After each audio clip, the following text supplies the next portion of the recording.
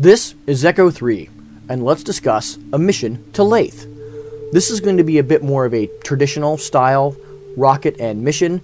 We're going to go with an Apollo style landing and return, meaning we're going to have a separate lander that goes down to the surface and then rendezvous up with our return craft that will take us back to Kerbin. In this case, I am going with a massive rocket.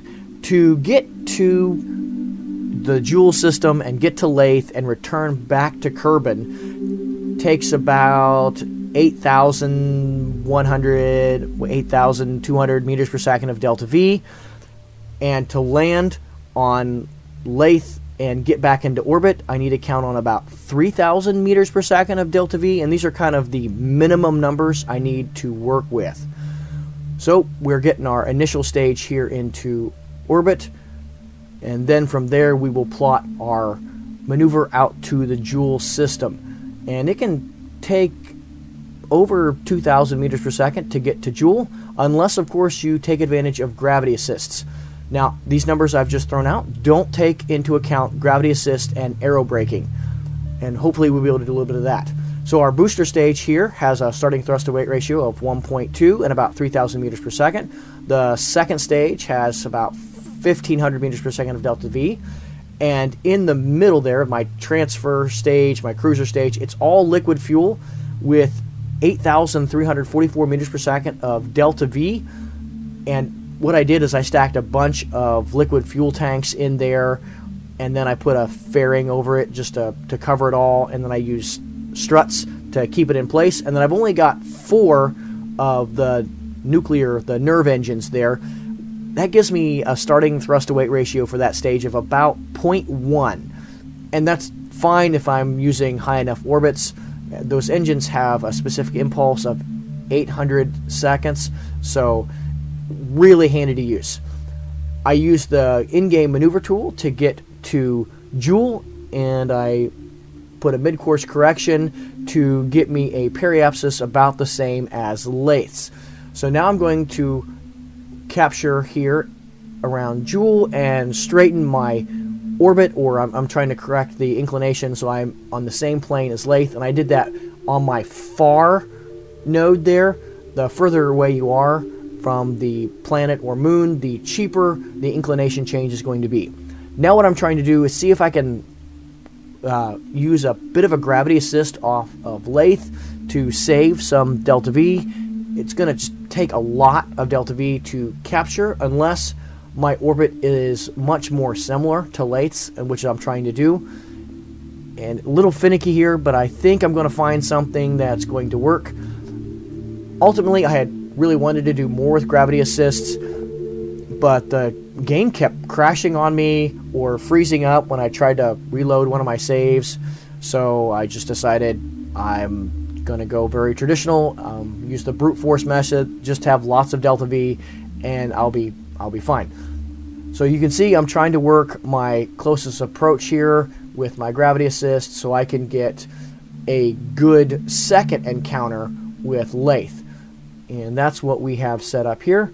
And then with the second encounter, when we burn here, the second encounter with Laythe will let us capture for a cheaper amount. We won't have to change our velocity as much. Right now you can see actually we were set to fly right at Laythe, and I'll need to burn radially and just bring our periapsis out just a little bit. There we are. So you can see that we are using Laythe as a gravity assist, so we're coming around Laythe here, and our velocity, our direction changes, and because your speed and direction together make your velocity, so that's what changes how I'm orbiting. Now I need to actually get into orbit here. If I don't make this correction, then we'll actually slam into Jool because we'll have lost too much speed, and that'll be kind of interesting. So gravity assists can be helpful. They can also really screw you over. You may have noticed this if you've been around the Duna system, and Ike can fling you out into interplanetary space if you're not careful interacting with its sphere of influence. So here we are. We have set up our capture burn around Laythe, and that should set us up pretty well. it's going to be a fairly costly burn, but this craft has gobs of Delta V. I don't really have to worry about that or being less efficient. Using the alarm clock just to set up my reminder, so I will get here at the appropriate time, and we do. Now let's make this burn and capture around Laythe. I probably won't capture all in one burn here. I'm just kind of seeing what I need. It'll be a little bit more efficient if I do this over a course of 2 or 3 burns, just because of the low thrust to weight ratio of this craft. But that's fine. Once you're captured around an object, you can take your time and adjust your orbit as needed. Laythe does not have a lot of land area to use, and if you want to try landing something like a plane, like a single stage to orbit craft, which is what I intended to do, and I tried several times to make that mission work, just was having a hard time with my game crashing and the game freezing. I just gave up on it and went with this craft instead. Maybe at some point I will try getting that to work.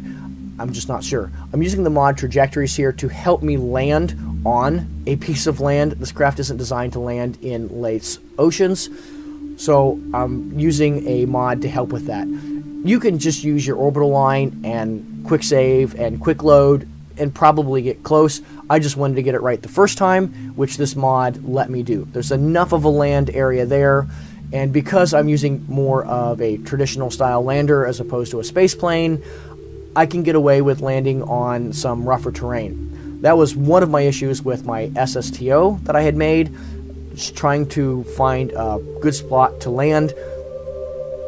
And, well, the quick load and quick save were really getting me, and I just got frustrated with that and just gave up on that whole craft. But it was really cool. What I had done that time was I had actually launched the SSTO into orbit around Kerbin. I refilled it, and it had a docking port on the back, and I used a nuclear-powered, the liquid fuel nuclear engines there, to act as my cruiser stage to take the craft to Laythe, and I used gravity assist to get into orbit. Then I deorbited the craft, struggled. Probably spent 3 or 4 hours trying to get that to work, and ultimately I didn't. I have hours of footage. Maybe I can get it to work. Maybe the game will cooperate with me, and I can show you that mission. This one, and it works out great, and I'm going to land here first time. So Laythe's atmosphere is much cooler than Kerbin. So even though it's about as dense as Kerbin's, I can cool off my craft and not have as much issues with the entry heating. I did use some of my landing stage engines here to help kill off a little bit of my speed, and I'll need just a little bit of a puff with those engines. With the parachutes, the parachutes aren't going to be quite enough for this craft. I'm just a little heavy, but I have the Delta V to spare. Also good for me because it'll make the craft a little lighter. My thrust to weight ratio with the tanks full is about 1.2, and this will give me a little better starting thrust to weight ratio for my takeoff. There we go, and this craft has landed just fine. It wants to slide a little bit, so I'm not going to be able to quick save here. But we are safely on the surface. We can do whatever science we want to do. This is a sandbox game, so there really isn't much point of science, but if this were another game, that'd be a lot of fun. But we did safely land on Laythe, and this island is a pretty good one. There are some flat spots that you can choose. Now we're going to set our cruiser stage as our target, and that's going to be what takes us back to Kerbin. This craft is just our lander and get back into orbit craft. It has nothing to do with getting back to Kerbin. So I've got my landing stage. I've got a little bit left with fuel in it. I will take off initially with it, and then I've got 6 spark engines, I think, on the bottom of this. 6 or 8, I'm not even remember. It might be 8 spark engines on the bottom of this, and those are the swivel engines there on the side-mounted boosters. They're nice. They're quite heavy, but they're nice enough because of their gimbal. I would like to have used the dart engines, but they don't have gimbal, and this just makes my landing a little easier to control. So we'll just take this stage back up into orbit. And it's a 2-stage, so I'll have 2 different stages using the spark engines. Spark engines are actually pretty good because they operate decently in an atmosphere, and they're very lightweight. So that's why I ended up going with them. They do have a little bit of gimbal, so that helps as well. Again, the Aerospike engine just doesn't have that as an option. It's a great engine at only 1 ton and very good specific impulse. It's just if you also need gimbal, it doesn't have that. So a lot of different trade-offs with the engines and why you might pick one over another. Now we are in orbit. So once we're in orbit, we can just set up our rendezvous with the return craft. So I'm just moving around my maneuver node and draw out my prograde marker till it touches the other craft's marker and see till I get a pretty close approach. I'm shooting for less than 2 kilometers. Then what I like to do is burn on the target side of the retrograde marker and just get close. In this case, I didn't watch what I was doing too close, and I have to come back to the craft. But we've got the fuel spare, and we're not going to dock. All I got to do is rendezvous, and then I will transfer the crew over in EVA. This works fine in a game 2, unless you need to recover the craft back on Kerbin. There are a few contracts where you need to recover a craft from a particular location and bring it back to Kerbin. Sandbox game, I don't have that. Now we're just going to eject Laythe and get into a pretty high Jool orbit that avoids any of the moons. I am not going to use a gravity assist to get back to Kerbin. I was just having a lot of problems with the game freezing on me, and so I just going to avoid that. Just take advantage of my raw Delta V that this craft has, which is just ridiculous. I way overbuilt the craft, but I knew it was going to complete the mission, so that's why I did this. But, you know, when you know your craft is way over budgeted, it's way overbuilt, you know you're going to be able to complete the mission, and that can be a fun thing in itself as well. Sometimes when you're trying to play on the margins, it can get frustrating when you just aren't able to do it, which is what one of my issues there. Anyway, this craft does it. I didn't have to worry about too many quick saves and quick loads. I didn't have to worry about gravity assist. It's just able to get it all done for me. I do look forward to showing you the other craft I had built. Pretty sweet mission. I like going to Laythe that way. The nice thing about having an aircraft with the air-breathing engines is you can explore a lot more of Laythe, assuming you can find decent landing spots. You might need to build a plane that can land on the water, but with the air-breathing engines, you can very efficiently travel around Laythe. You can even use the breaking ground rotor parts if you want to make a propeller plane.